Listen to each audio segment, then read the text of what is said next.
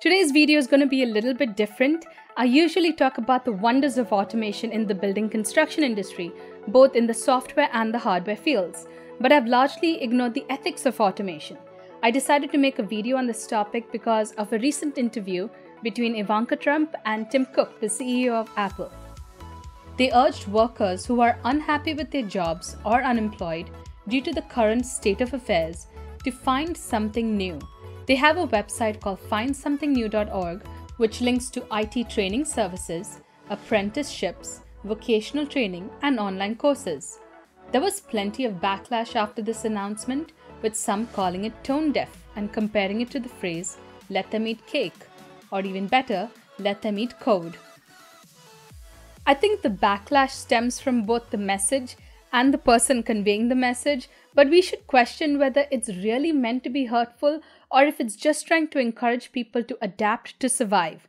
This struggle is nothing new. Humans have historically moved in search of jobs and opportunities, whether it was migration to new lands, learning to plant new crops, moving out of the agriculture industry during the industrial age, etc.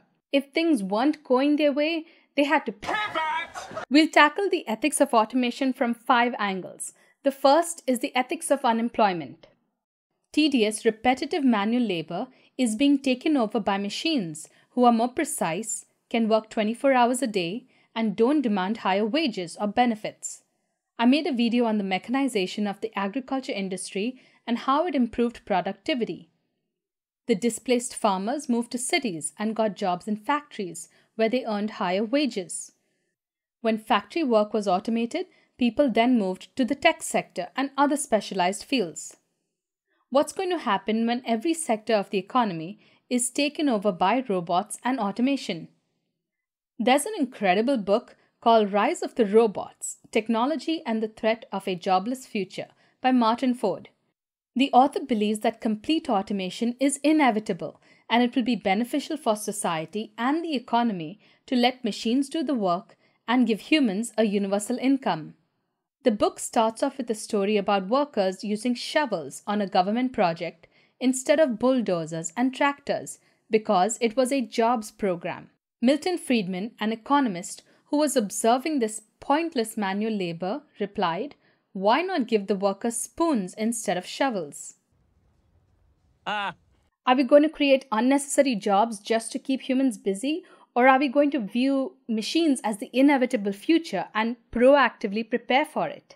The second is the ethics of AI leadership. The human brain is made up of complex organic neural networks. We haven't been able to fully replicate it with artificial neural networks yet. This would be a hypothetical strong AI like Ultron or the Terminator. These movies sensationalize strong AI and prey on our fear of letting machines completely take over, which isn't unfounded. Elon Musk thinks that strong AI is a fundamental existential risk for human civilization. The late Stephen Hawking viewed the emergence of AI as possibly the worst event in the history of our civilization. Bill Gates also believes that in a few decades, AI will be strong enough to be a concern. Complete control by AI may not prove to be too bad, but we're running towards automation at such speed and incorporating it into every industry, including sensitive ones like banking, trading, security, and healthcare. We aren't slowing down to check the repercussions of our current actions. The third is the ethics of suppressed competition. Unions have a pretty strong influence in the construction industry. They are supposed to protect workers' rights, provide them with job security and benefits.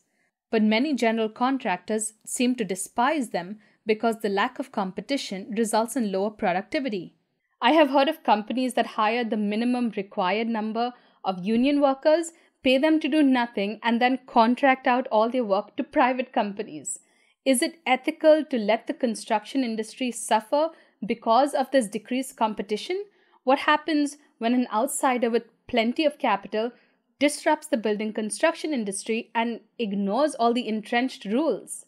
Think of the impact that Tesla and Amazon have had in the automobile and retail industries. After getting my Master's of Architecture degree from the University of Cincinnati in Ohio, I moved to San Francisco for a while. Now, the architecture industry is notorious for paying their employees particularly new graduates, pitiful wages, and encouraging outrageous working hours. Every young architect that I knew in San Francisco heard stories about the six-figure wages and perks available in the tech field, and they were obviously envious. So they pivoted. They turned to UX design or user experience design because that was the gateway into the tech field. Curbing the progress of the architecture industry will lead to a mass exodus of talent. The fourth is the ethics of implicit bias. I don't think that any decision making in this world can be purely objective. Our emotions, our experiences, our implicit bias influence everything that we do and every decision that we make. Machines are programmed by humans, so naturally, our biases are going to be transferred to them. There are reports of search engines delivering ads for high-paying executive jobs to men and not to women. Another example is that arrest mugshots pop up when keywords like black teenagers are entered into search engines. Microsoft's AI chatbot Tay was released on Twitter in 2016. In less than one day, the robot learned to spew racist slurs due to the information it was receiving and learning from other Twitter users. Criminal risk assessment algorithms analyze a defendant's profile and decides the likelihood that he or she will reoffend. These two individuals were arrested for petty theft. The algorithm decided that the woman was a much higher risk than the man, which proved to be wrong since she didn't have any subsequent offenses. Now, programmers are not intentionally creating racist or sexist algorithms, but these machines are constantly learning and evolving from large data sets, from media outlets, from crowdsourced information. When they find biased patterns in data sets, the biases become truth, and then the biases are inherited by the program. The last topic is the ethics of errors by artificial intelligence.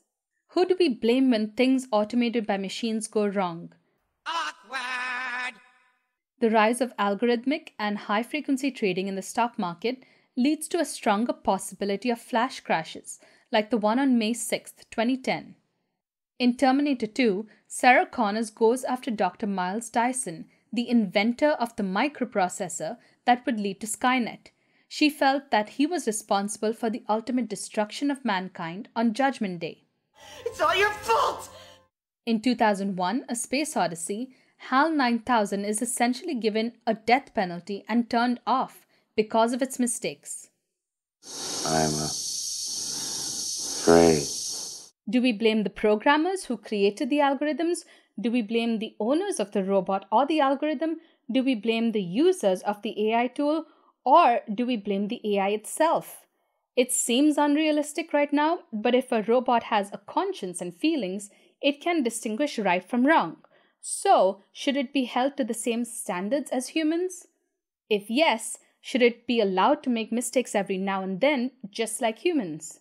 I know I posed a lot of unanswered questions in this video, but these are important issues as AI becomes more and more prevalent in every single field. We are living in a data-driven world. Humans cannot keep up with the sheer volume of data that is generated every minute of every day. Automation is here to stay, but their effect both on humanity and industry is an important conversation. Let me know what you think about this video and about the ethics of automation in general. Don't forget to hit the like button and subscribe to my channel. Thanks for watching. See ya.